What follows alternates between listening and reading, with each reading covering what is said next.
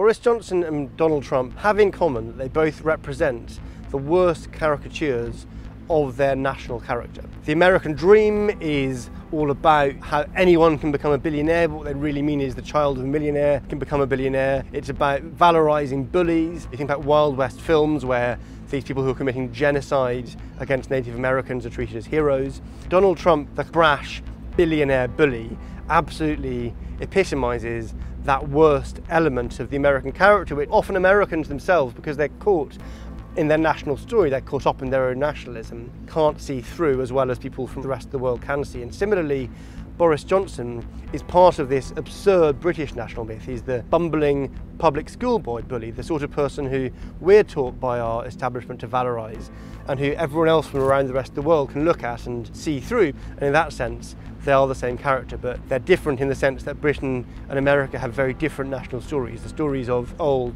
dying empire and the story of the newer, ascendant global bully. A little understood part of Britain's imperial legacy is that there are territories across the world which are still effectively, although not formally, part of the British Empire. And many of these territories have absolutely vital geographical locations, and that's why Britain has been interested in them for centuries. The Straits of Gibraltar see a huge percentage of the world's shipping go through them. Oman sits at the end of the Strait of Hormuz. The Sultan of Oman was put in power by an MI6 coup in 1970 and is just still there. He's the longest running leader in the Middle East. A large chunk of Omani oil is still owned by Shell. If you are the Pentagon, if you are the American military, then these vestiges of British Empire play a very important strategic role, whether it's in your battles with Iran, as we've seen recently with Gibraltar essentially on American orders, capturing an Iranian ship, and Oman likely to play an absolutely vital role if there is a future war with Iran. But similarly, America's military base is on the British Indian Ocean's territory.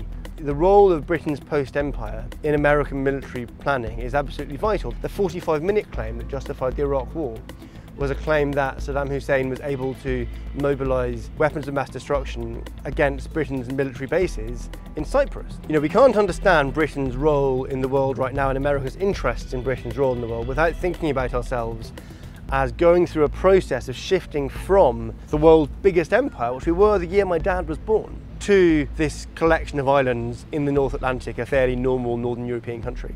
We need to change the systems which were built by essentially the ruling class over the last few hundred years and turn them into the kinds of democracy that you can have in a modern, digital, connected age when almost all of us can read, when we're educated and we're capable of governing ourselves.